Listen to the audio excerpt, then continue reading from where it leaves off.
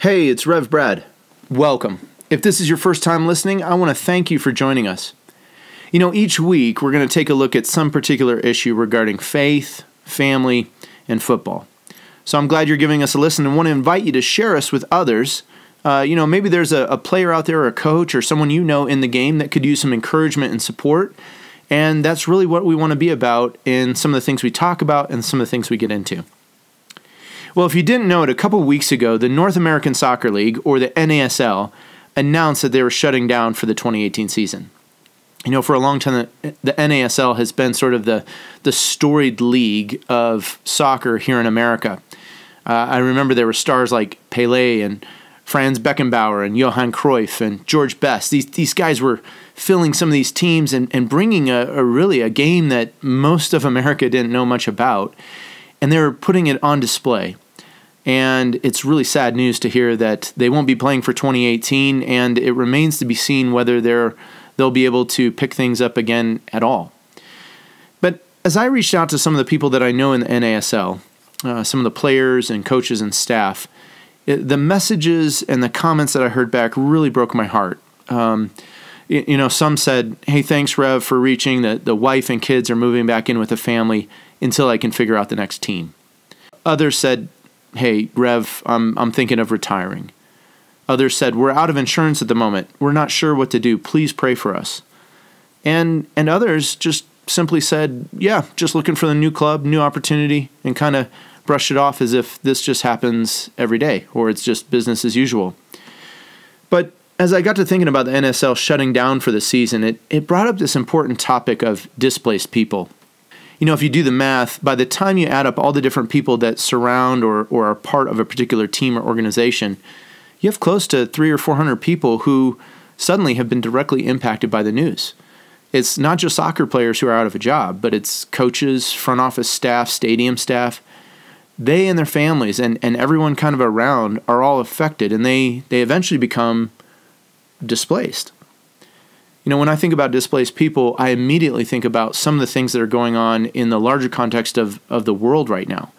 Around the globe right now, there's an epidemic. There's a crisis where it seems like so many different people groups are on the move, and they're fleeing their home countries.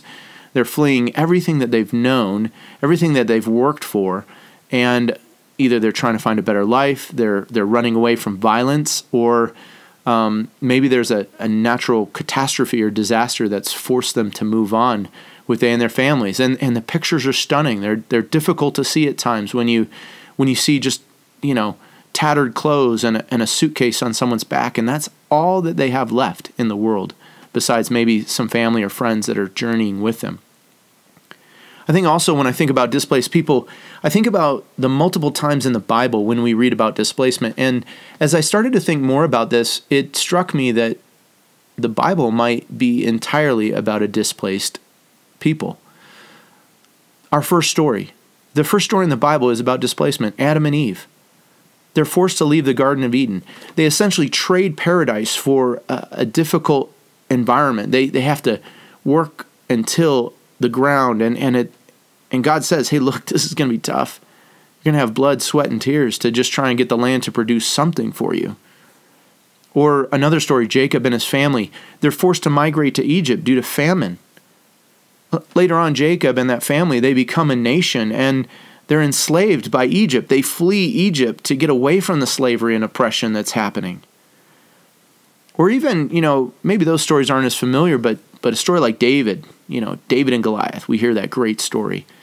David was anointed to be king, and yet he had to live for some 20-odd years fleeing from King Saul, hiding in caves, living in the wilderness, roving about with his band of close brothers and friends, his fighting men.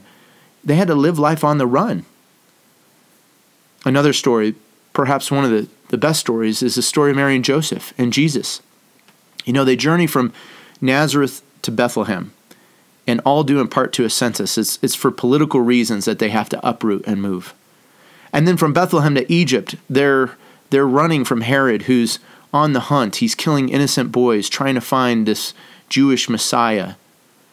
And then eventually, once Herod dies, they journey back from Egypt to Nazareth once things have settled down and they're finally able to be at home again.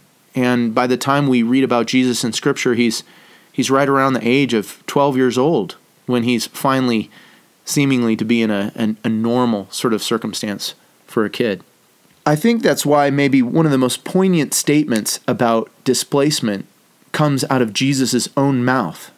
He says, "Foxes have dens, and birds have nests, but the Son of Man has no place to lay his head." That's in Matthew 8:20 if you want to look it up.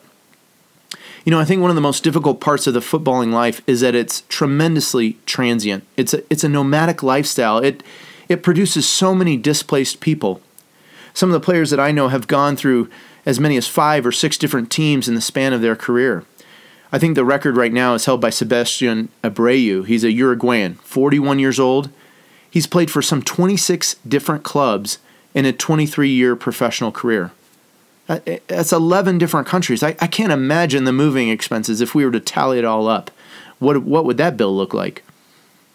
Coaches, too, they tend to live out this nomadic lifestyle. I read somewhere that the average lifespan of a coach in the EPL in England is about 2.5 years. And that's saying something. I think the EPL is where it's actually not as low as in the lower divisions in England.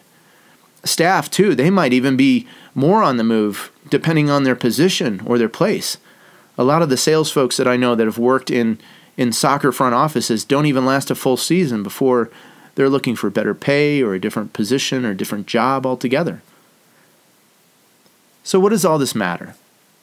Isn't this just soccer, sports, just a results-oriented business, as we've heard maybe so many times? Like, who really cares? What does this matter? Well, as a chaplain, this is one of the things that burdens my heart the most. One of the values I try to bring is a presence to the teams that I serve, a presence that's consistent and constant.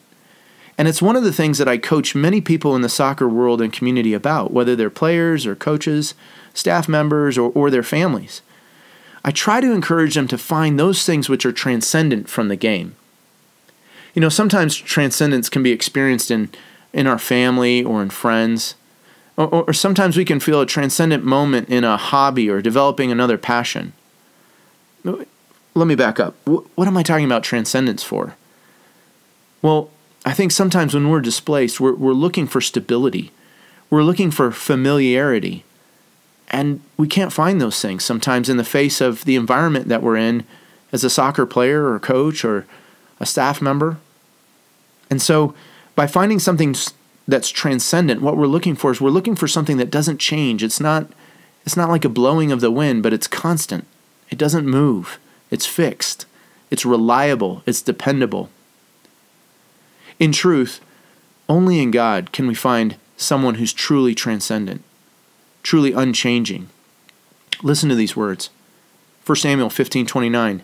He who is the glory of Israel does not lie or change his mind, for he is not a human being that he should change his mind. Samuel right there is talking about something that I think we need to understand, especially given these contexts of displacement and moving about all the time.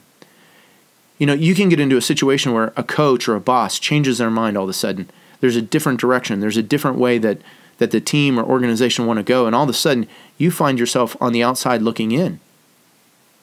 God doesn't change.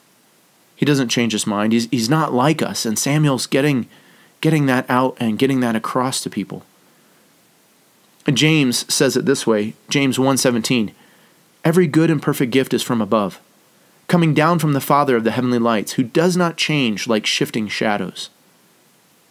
I think in this environment, we need to realize that many things can change.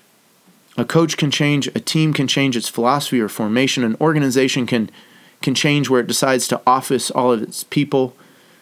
Our families can change. Our children grow up. Our friends move on. They change in different seasons of the life. But in a world full of change, full of displacement, we need to have comfort and reassurance that there is one who does not change. Right now, as I mentioned, there's this global crisis around the issue of displacement. A couple years ago, the UN put out a report that some 65.3 million people were displaced from their homes by conflict and persecution in 2015. 65.3 million people. they averaged that out. It was like one person in every 113 had been displaced. And we've put names to this now. We know about Syria. We know about the Rohingyas and Guatemalans and so many people groups that are on the move and fleeing, looking for a different opportunity, a different country, a safe place. They're looking for a home because they can't call what they knew home to be home anymore. And disappointingly, they have no place to lay their head. They have no place to call home. Well, maybe you can count yourself among the displaced of the world. And whether it's due to conflict, or natural disaster, or a soccer league folding up, or a company moving their headquarters, I just want to encourage you today that God never changes, and He will provide for you. He'll provide for you those good, perfect gifts. Look to Him. Pray to Him. Know that He doesn't change. This is the Rev, coming to you from the Touchline.